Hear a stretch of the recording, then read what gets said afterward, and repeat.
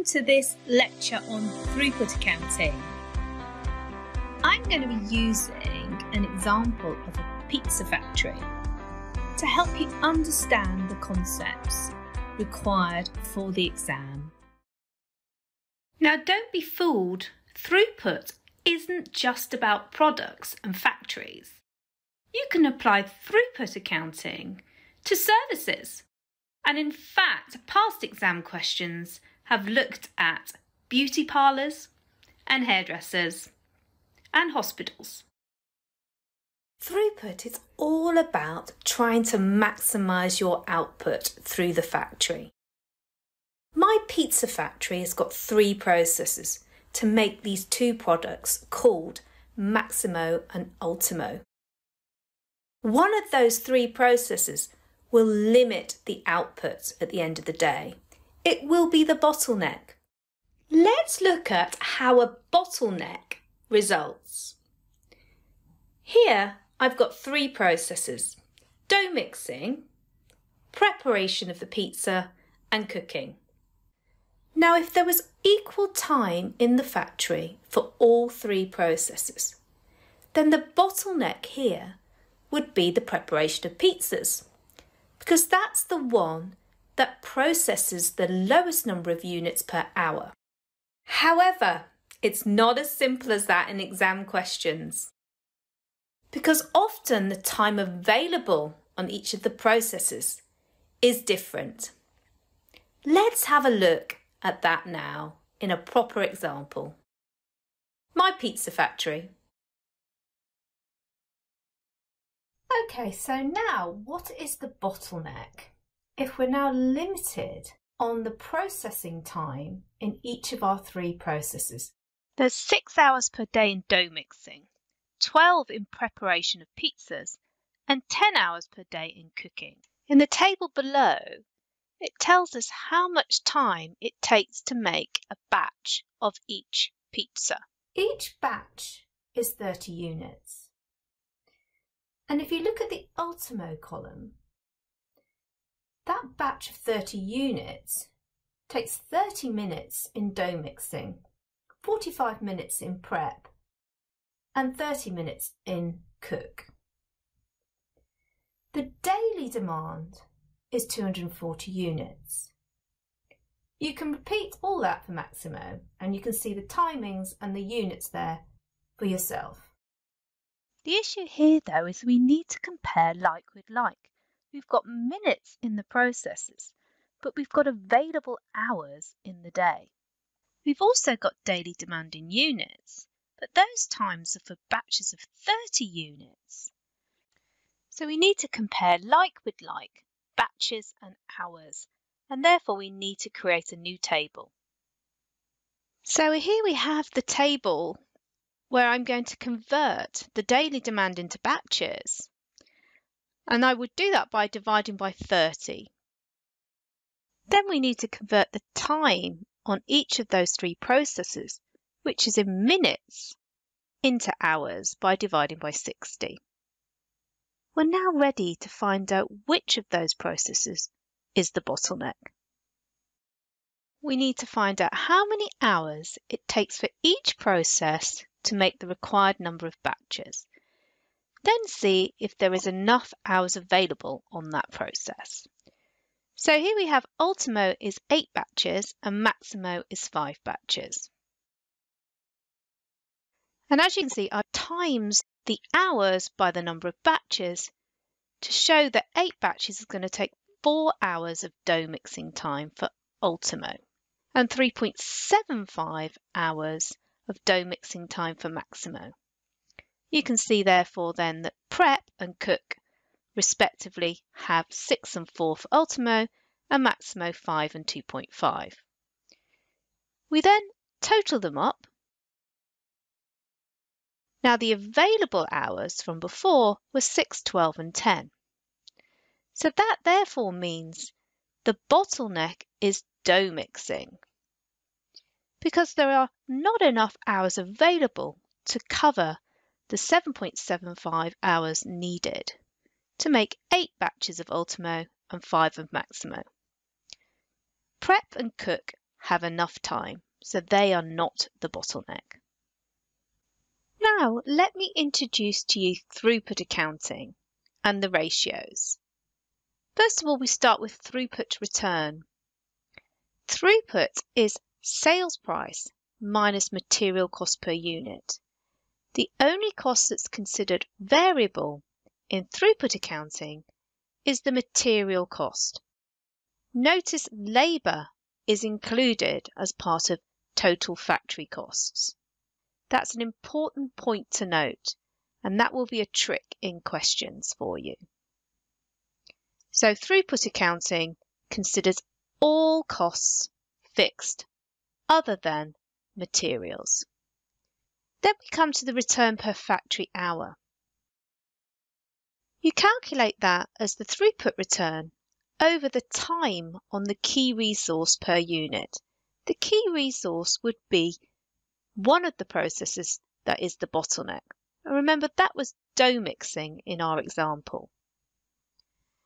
The cost per factory hour, though, is calculated as the total factory costs for the period over the time on the key resource for the same period.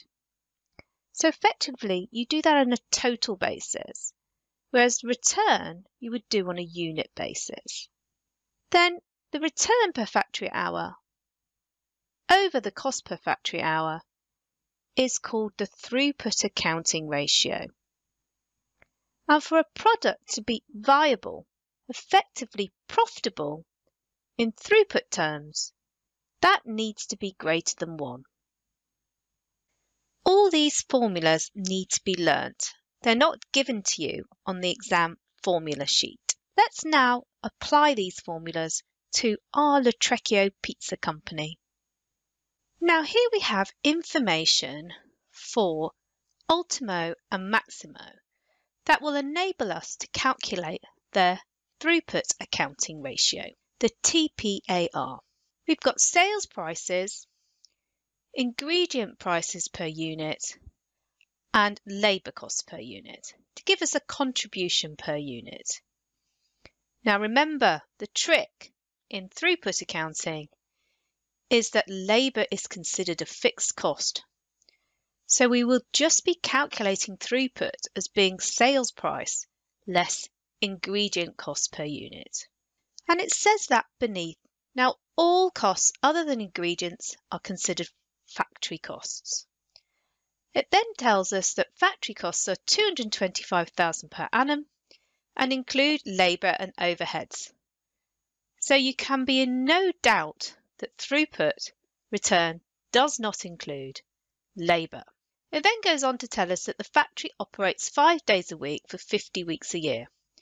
We need that to be able to calculate the time on the bottleneck resource for the whole year to match with those factory costs. Let's now look at the throughput return per hour for Ultimo and Maximo. Now throughput return you do per unit or batch. So the throughput return is the sales price minus the material costs. Throughput return per unit is $350 and $425 respectively. But we've got to do it in batches because the time on the resource is in batches.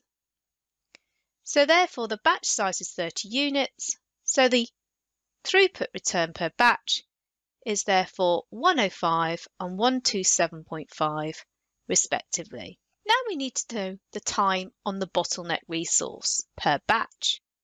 And therefore dough mixing, remember, was our bottleneck, and it was 0.5 hours and 0.75 hours. You divide that into the throughput return per batch and you get a throughput return per hour. Now it's always based on the bottleneck resource.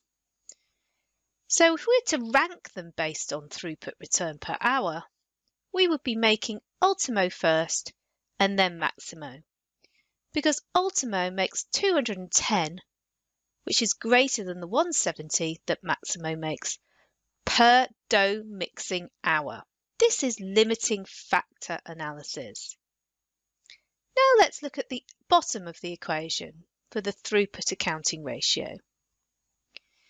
Here we're now looking at the factory cost per hour. Now you need to do this on a total basis, not on a per unit basis. So remember, labour is considered a factory cost and it's included in that 225,000 per annum. So the factory cost per hour is going to be find the total factory cost for the period, which is 225,000 per annum. Find the time on the bottleneck for the same period, i.e. per annum.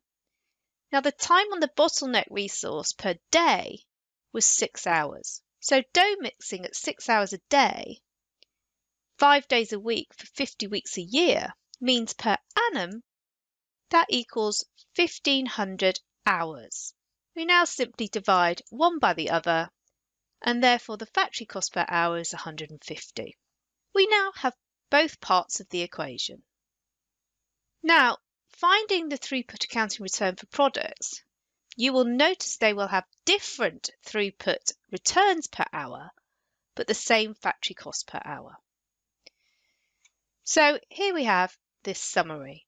Ultimo is 210 divided by 150 with a throughput accounting ratio of 1.4. Maximo has a throughput accounting ratio of 1.13. Again, if we were to rank them based on throughput accounting ratio, Ultimo would be first and Maximo would be second. That is the same ranking as we did for the throughput return per hour. And that's because the factory cost per hour is the same for both. So remember, the throughput accounting ratio should be greater than 1 if a product is to be viable. And as both our products have a throughput accounting ratio of greater than 1, they're both viable. But how can you improve the throughput accounting ratio? Let's look at that now. So here is a typical question that you could be asked about in the exam. Here, Letrechio Pizza Company has done a detailed review of its products, costs and processes, and has identified potential actions to improve its throughput accounting ratio on its products. So which of the following statements will improve the throughput accounting ratio? A bulk discount on flour is available from suppliers. Okay, so flour, it's a material cost. And therefore throughput return is sales price minus ingredients. So if you're getting a bulk discount on your ingredients, therefore your return must be going up. And so that would be true. It reduces the material costs, which will increase the throughput return and therefore increase the throughput accounting ratio, as throughput return is on the top of that equation. B, the restaurant customer will be given a loyalty discount. Okay, so you're selling pizzas to a restaurant customer. And if you're going to give them a loyalty discount, that must mean you're giving them a discount of the sales price. Now remember, the sales price forms part of your return. So if you're reducing your sales price, you must be reducing your return. So that will not improve the throughput accounting ratio. C, there's additional demand for Maximo pizza in the market. Well, throughput is all about getting output through the factory. We are limited at the moment because of one bottleneck, which is dough mixing. So it isn't demand that's the issue, it's getting a higher supply into the market. So even if demand goes up, we won't be able to supply anymore. So no, supply is limited at the current demand. D, the rent of premises has been reduced for the next year. Well, rent is a factory cost. And so therefore, if you're going to be reducing your factory cost, you're going to be reducing the bottom of the equation, which will mean the throughput accounting ratio will increase. So yes, it reduces factory costs and will increase the throughput accounting ratio. Finally, E, improve productivity in the preparation process. Well, yes, improving productivity in a process will increase the throughput. But in our question, the bottleneck is not the preparation process, it's the dough mixing process. So it's only improving productivity in that process that will increase the throughput accounting ratio. Because remember, the throughput accounting ratio is based on the bottleneck process, not on all the processes. So well done if you got those answers before I told you them. So that's all I'm going to be doing on a lecture on throughput accounting. There are a couple of more areas that are needed for the exam, and that area is also using limiting factor analysis in throughput accounting. For that, you'll need to join one of my courses.